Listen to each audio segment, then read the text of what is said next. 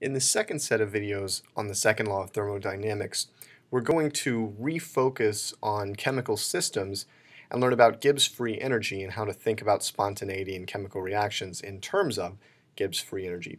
But before getting there, we're going to take a look at the third law of thermodynamics and what are called standard entropies. Entropy is denoted with a capital S, and just like all of the capital letters in thermodynamics, it's a state function. This means that we can do the same thing with entropy that we've done with enthalpy thus far.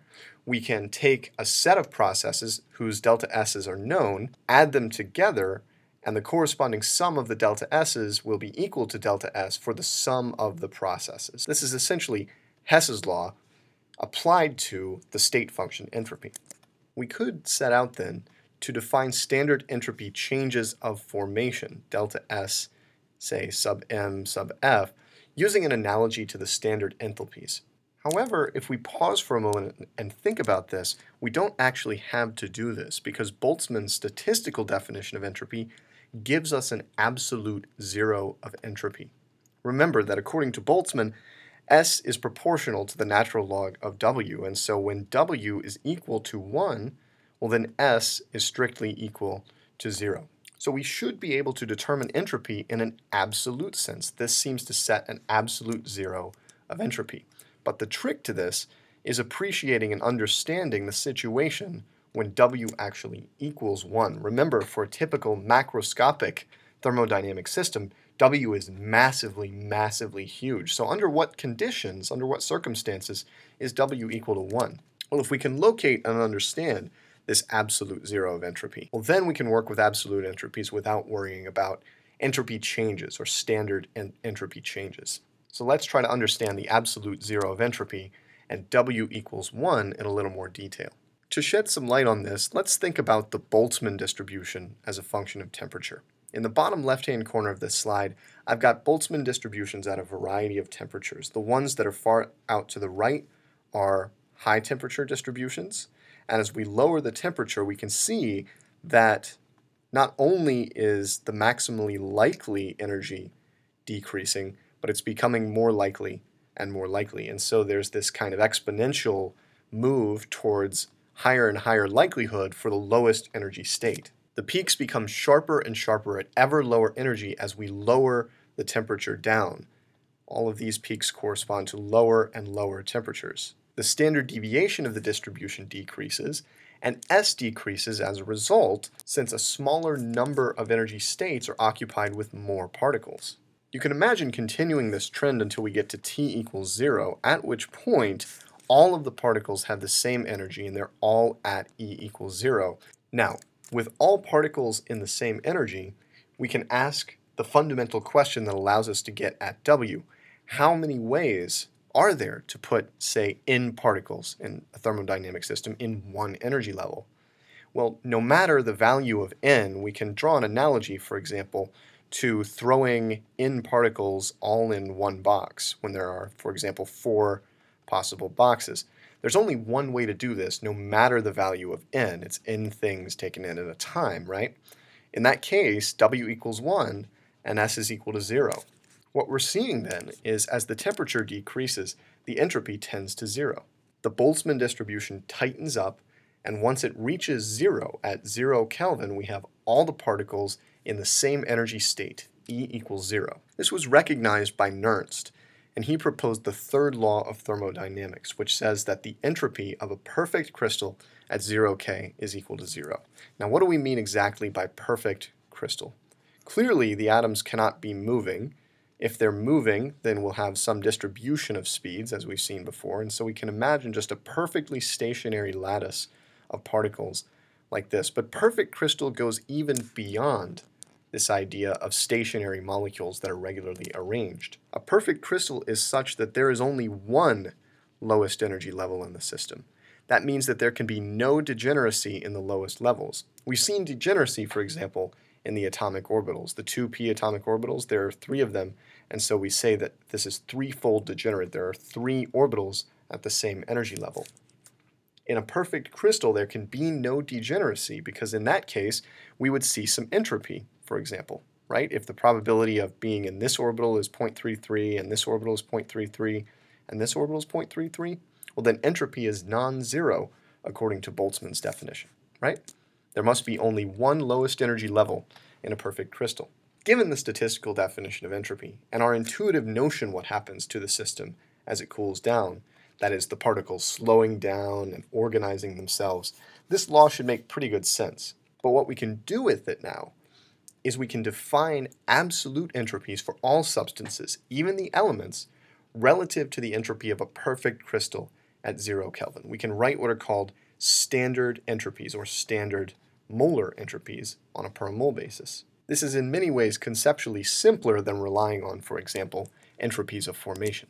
Standard molar entropy, S sub m, is the entropy of a substance at 1 bar of pressure and a specified temperature, which for us will be 298 Kelvin unless otherwise specified. These are the standard conditions that are denoted by this little circle. And the standard molar entropy is defined relative to a perfect crystal at 0 Kelvin. In fact, we can envision a process that corresponds to the standard molar entropy. In other words, we can envision a process whose delta S is equal to the standard molar entropy.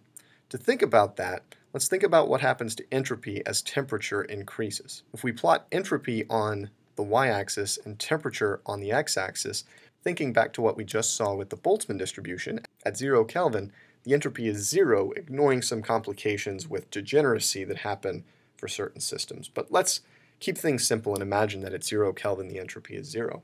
At 1 bar of pressure, as we increase the temperature and heat the substance, we are increasing its entropy to a point.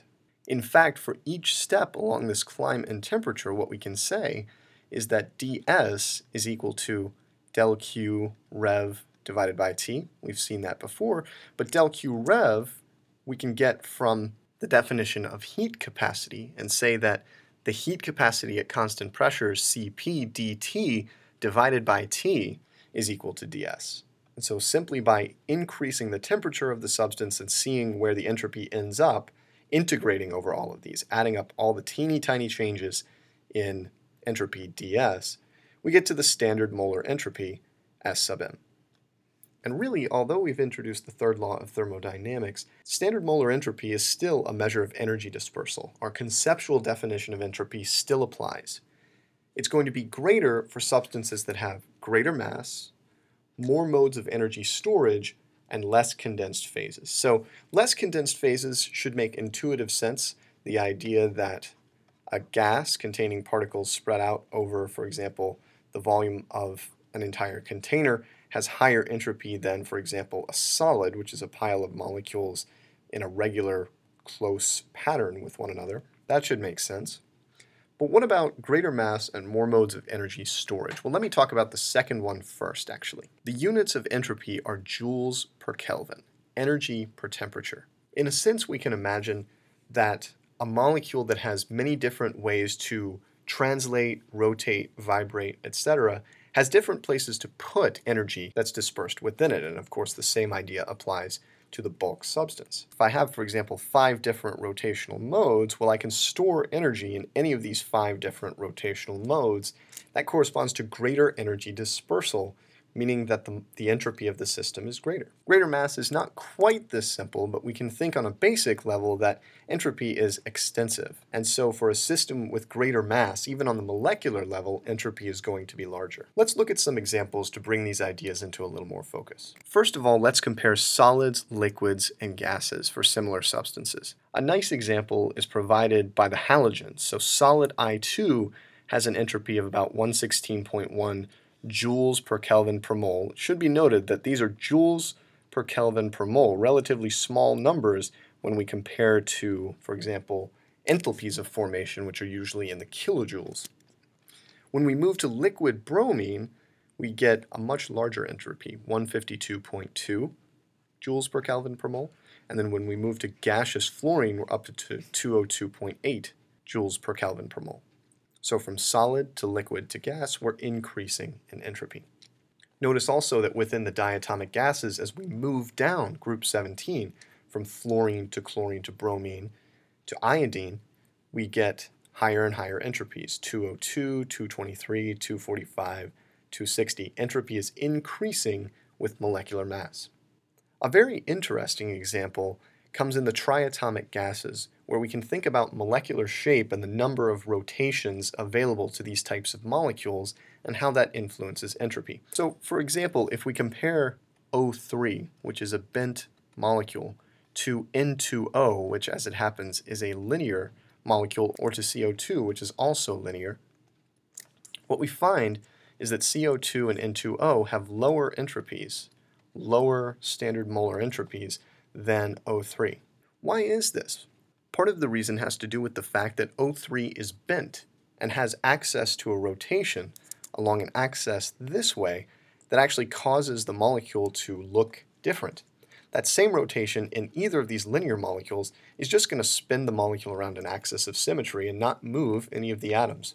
This additional rotation causes this entropy for O3 to be greater than the entropies of N2O and CO2.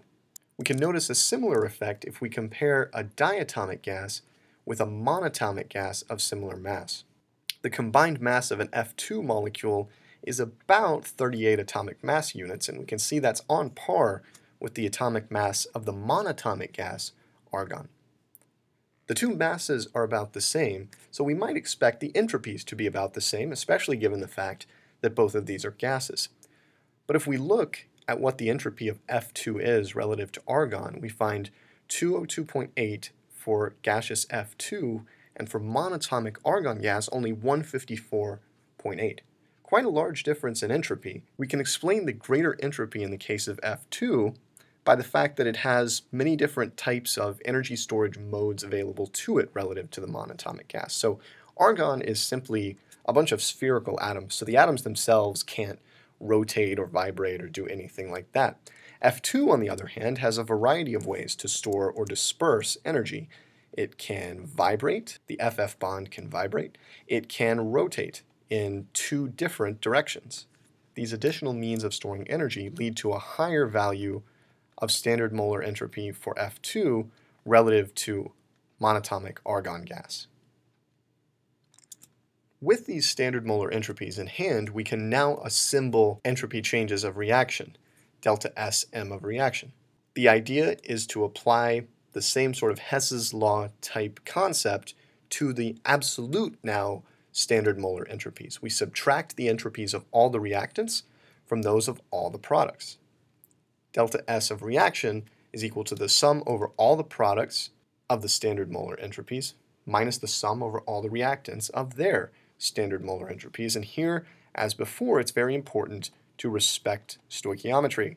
That means if you have a coefficient of, say, 2 or 3 in front of a product, you need to multiply its standard molar entropy by that corresponding coefficient when doing this calculation.